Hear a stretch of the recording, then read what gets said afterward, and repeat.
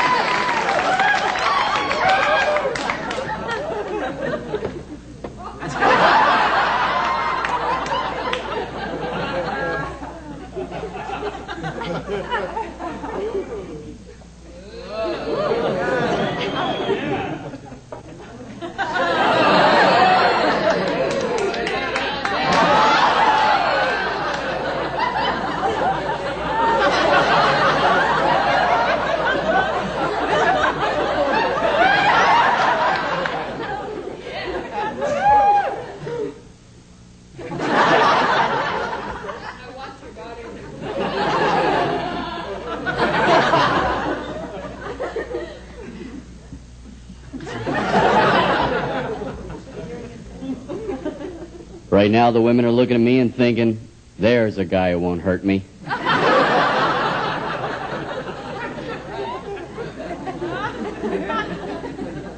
Well, it's good to be here. I flew up today from L.A. on Delta. Kind of ashamed of that, just because it's Delta. I made the mistake of flying with them before. I was on the plane that was on that near miss. That was a lot of fun, looking out the plane, seeing people in the other plane also going. Delta actually has plastic seat covers now, and they're like clovers, but if you said it right, it'd be a lot funnier. I don't know. I don't understand flying, and I can't believe this guy tried to hijack a plane with an axe. With an axe. It's like, it's the old... How did he get through the airport? Is he running through the airport with the axe over his head? It's all right. Let him through. It's Jason. I just don't understand. But my name is Perry, P-E-R-R-Y. Perry's in Mason, Winkle, and Como. So you can remember it. And last week somebody told me there's a medication out now called Perry Anal Cream. Yeah, pretty thrilled about that, I'll tell you. But I want to do something a little bit different here. What I want to do is tell a story, and I can't do this alone. So what I need is a female volunteer from the audience to come up here, help me tell the story. I won't embarrass you, and I promise you'll have the most fun you've ever had in 5 minutes. Can I get a lady volunteer? Got a lady over here actually has her hand up. Let's give her a round of applause to get her up. A live volunteer. No, Bill, I said a lady, Bill. No, Bill. Hi there, how are you? What's your name? My name's Kimberly. Nice to meet you, Kimberly. Okay, what we're going to do, we're going to tell a story together. I'm going to do the talking, and you're going to be my arms. So you'll just stand in back of me and act out what I say with your arms, okay? Look how happy she is. Okay. Oh, and you moved right into position, didn't you? Good, all right. Now, pull your arms all the way through, because otherwise we look like a thalidomide baby. All right, now. You want to be real expressive. Talk with your hands. Like if I were to say hello, talk. How would you say hello with your hands? All right, I'll try talking real slow for you, okay? Like if you were to say hello, you would wave, right? Okay, that's going to have to do it. All right, now, be real expressive. Talk with your hands. Just loosen up, relax, and play with it. It'll be a lot of fun. And if you get a crazy idea, if you get a wild idea, you want to improvise,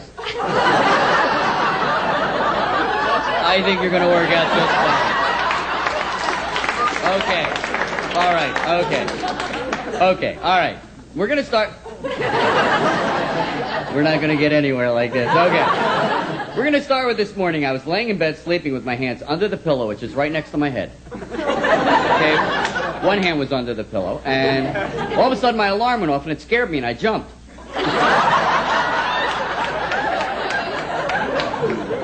So I shut off the alarm, I got out of bed, and I stretched a little bit. And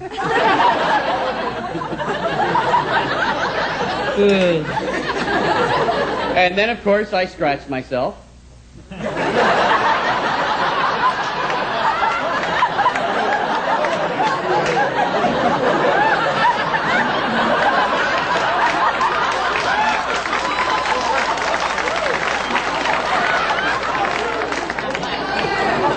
Yeah, that was pretty safe.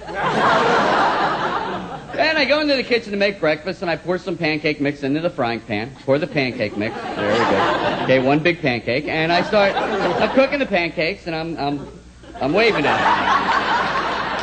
And that always helps in the cook, when you wave at your food. So they're finally done cooking. I put them on the plate, and I pour syrup on there, cut them up, and I start eating them, and I'm just shoving them right in my mouth.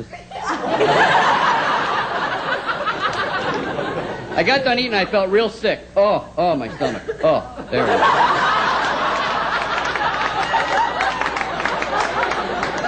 So I picked up the phone to call the doctor. I dialed his number.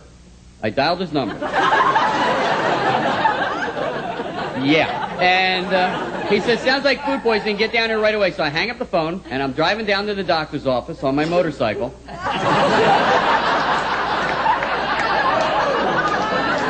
That's my favorite part. I get to the doctor's office, I screech to a halt.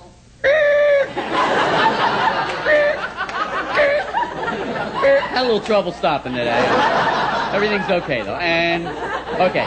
So I go into the doctor's office, and he looks me up and down, checks me out, and says, everything's all right. And I said, fine. He says, well, there's one more thing I need. And I said, what's that? And he says, well...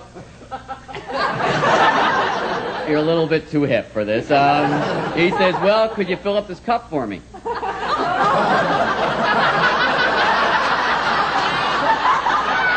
said I didn't have to go, but this lady does. How about a round of applause for the lovely Kimberly up here?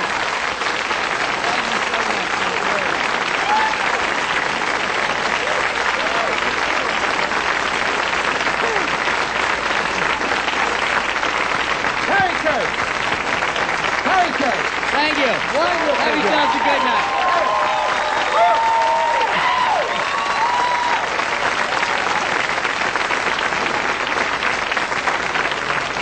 No, he's not wrapped real tight, but he's a funny guy. That's the way I look at it.